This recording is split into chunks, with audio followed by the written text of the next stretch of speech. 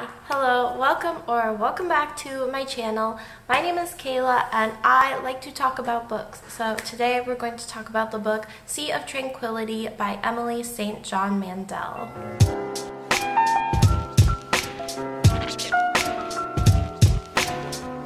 I was hoping to get this kind of review up a little bit more quickly after I read it, but I didn't read it as quickly as I thought. I definitely didn't get around to this as quickly as I thought, and I also look super schleppy today, but that's what it is. That's okay. So let's just get into a little bit of a description about the book, and then I'll go right into my thoughts, my review. I'm actually going to keep this pretty spoiler-free for a couple of reasons. One being that the primary reason being that it's just such a new book that I feel like a lot of people still haven't read it, are probably looking to see whether or not they should. I'm not interested in spoiling it for you. Sea of Tranquility is a sci-fi novel that follows time travel relating to three separate timelines, both on Earth and on a colony on the moon. Without giving too much away, it deals with time travel as well as pandemics and basically like the intersection of all of these elements. The three distinct timelines also deal with their own characters. Edwin St. Andrew arriving in the Canadian wilderness in 1812, Olive Llewellyn, who is on a book tour on Earth around the year 2100, I think, and Gaspry Jacques Roberts, who is in the present timeline, but that is actually the present kind of timeline, I guess, but that's actually the future, if that makes sense. But I feel like that's depicted as like kind of the main timeline, maybe. I don't know if I'm assessing that right, but I felt like it was kind of the main timeline. Anyway, like I said, I'm not going to do an in-depth summary since this is such a new release and kind of a bizarre plot, so I can't imagine trying to summarize it without just spoiling. So let's get right into some of my thoughts. My first thought really when I was reading this is that, to be honest, this book starts off pretty slow. I honestly was not that interested at first, but I definitely just kind of stuck with it because I was like, well, you know, like it'll probably pick up. But yeah, I probably wasn't that interested until about a third of the way through it. So yeah, just something to keep in mind.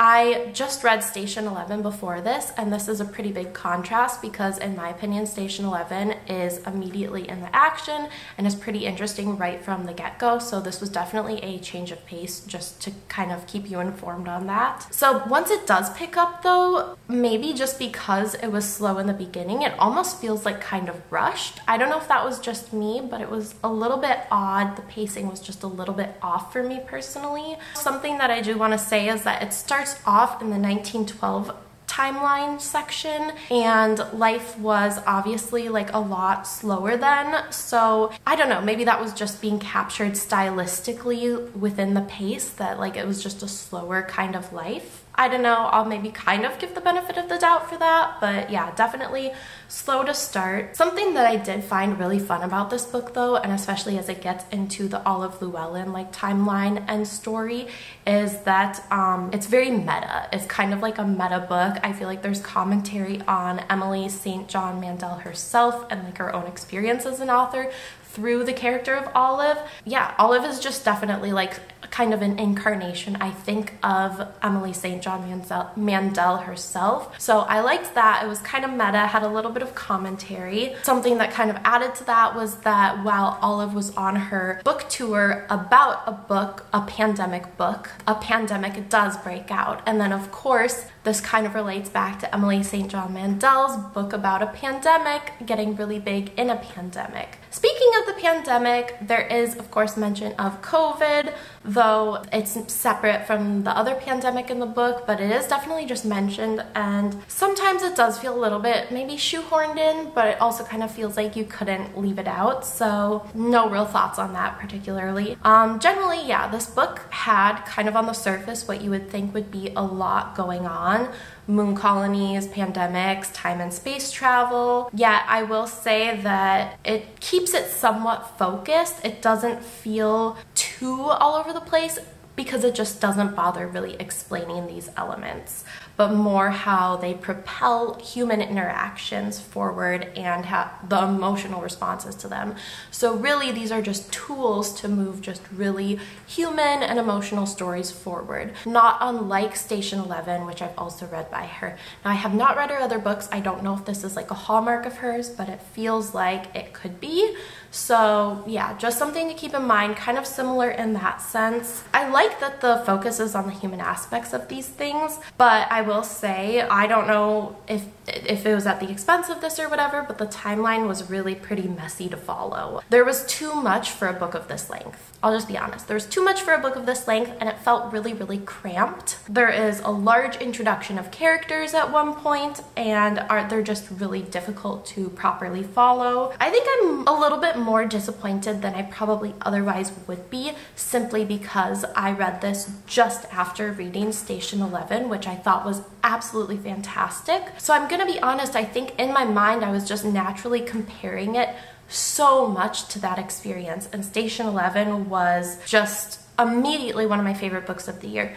But you know, so this wasn't a bad book, it wasn't a terrible read, but I do think that a lot of what I was doing was comparing it to Station 11 just because I read them in such close proximity. And I mean, Station 11 felt a little bit like lightning in a bottle, so I just feel like it would be hard to recapture something of that caliber, but that's just my opinion. This book did have enjoyable parts though. Just because I didn't love it as a whole, I do think it had enjoyable parts. I really liked everything with Olive, and I liked how the sci-fi elements felt really commonplace, really matter-of-fact. I mean, also, I just think that Emily St. John Mandel has beautiful writing. I think her writing can be truly, truly like poetic at times, and yeah, just really beautifully written. So, I mean, I guess to kind of sum up my thoughts is that the book may have been honestly rushed out a little bit to sort of capitalize on the pandemic and so many people picking up Station 11, kind of that renaissance or reemergence of Station 11 and all of the people reading it. I think that maybe this book was rushed out to sort of capitalize on that hype combined with the pandemic, and as a result, it felt a little bit like it wasn't finished. It needed a little bit more time, but I get it because I think that it wouldn't have this level of relevance in another year or two. So it's hard to kind of balance that and walk that line, but it did. It needed more time. Honestly, she needed more time to really polish the story, particularly the timelines and the characters a little bit more, but really, yeah, those timelines. The bread is just a little bit doughy in the center and it needed more time. I could do a Paul Hollywood impression at this moment. It's raw.